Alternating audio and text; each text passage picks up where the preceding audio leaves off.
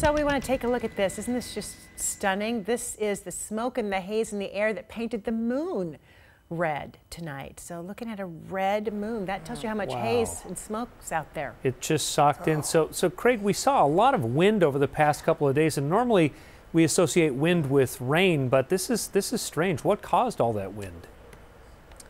Yeah, exactly. We had two systems that were very close to each other. High pressure to the north and low pressure that was right over Idaho. And the flow around the two was making a figure eight, if you will, giving us those easterly winds our direction. That system that was over Idaho has now moved into the Rockies, which is why we're starting to see the winds relax a little bit, but that high pressure is still there, giving us those offshore winds. We have those in the store, in the forecast for tomorrow, but then things change as we go into the next week.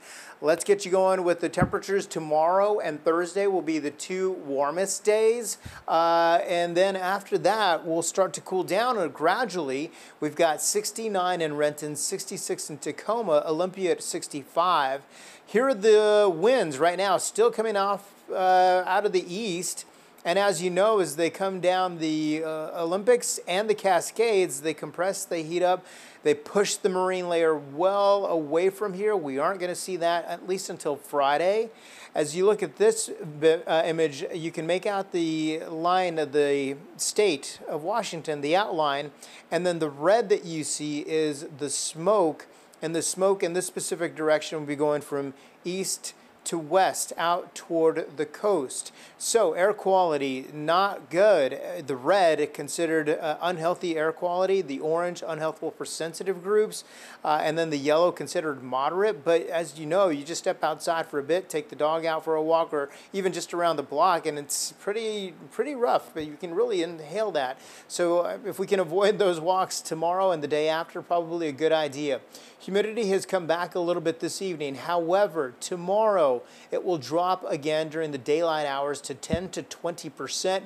We continue with the red flag warnings through Thursday at 11 p.m. and some of those gusts closer to the foothills could reach closer to 45 miles per hour. There's the system on the right side of your screen that's moved over into the Rockies. That was parked over Idaho yesterday, and they were very close. That and that high pressure were very close and giving us those strong winds.